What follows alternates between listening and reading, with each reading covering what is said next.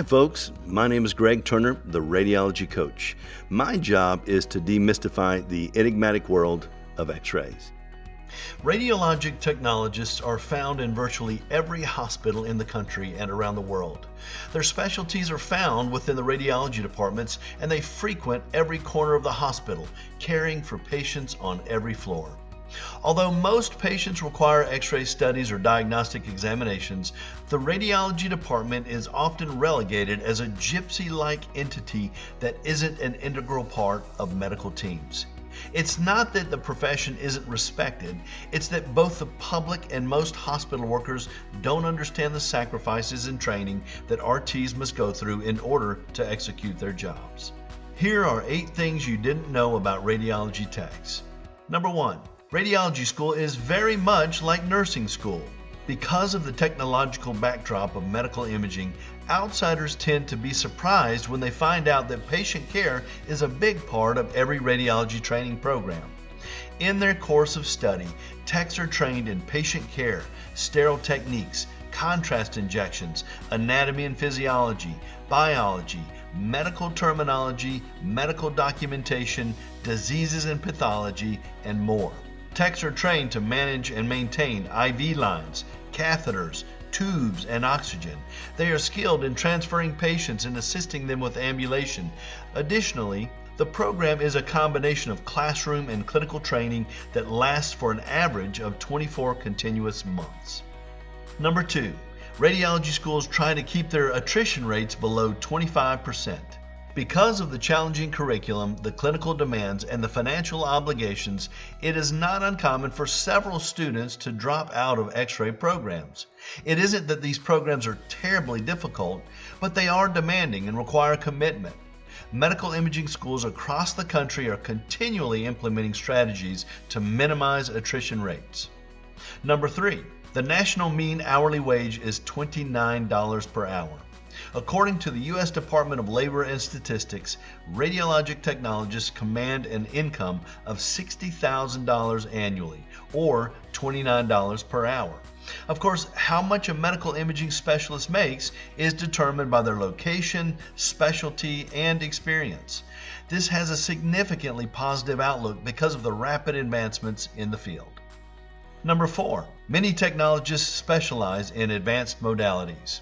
Although student techs rotate through the various modalities in their programs, they must complete advanced training, additional clinical hours, and pass specialization boards to get certified in advanced modalities, such as CT and MRI.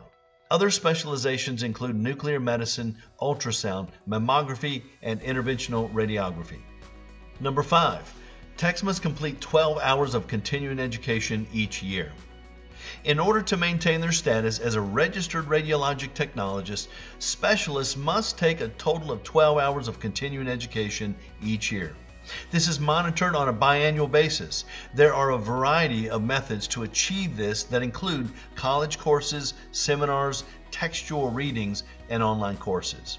All of the material required has to be pre-approved through the American Society of Radiologic Technologists. The material must be relevant to the radiology scope and reflect advancements in knowledge. Number 6. Radiology techs rate very high in their knowledge of anatomy. As part of their daily work, techs are continually exposed to anatomy by virtue of film evaluation and procedures. Whether they are following peristalsis studies under C-arms, engaging in orthopedic surgeries, or scanning chronic patients, medical imaging professionals are always active in anatomical evaluations. Number 7. Radiology personnel are responsible for millions of dollars worth of equipment. X-ray departments aren't cheap. The modalities in many hospitals range from $40,000 to $4 million. In the background of many departments lurks highly sophisticated archiving software, management software, and large equipment that often has to be brought in by a crane. Radiology build-outs require teams of specialists to assure the safety of all when implementing new projects. Medical imaging is at the forefront of scientific developments. Each year, new advances are introduced and medical facilities are scrambling to keep up. Along with those new advancements is the demand for employees who have the background and skill sets to adapt. Not surprisingly, it falls squarely on the shoulders of registered radiologic technologists. Number 8. Radiologic technologists do not like being referred to as X-ray technicians. This final point may seem trivial, but it has significant implications. Some nurses simply desire to be referred to as RNs. Why?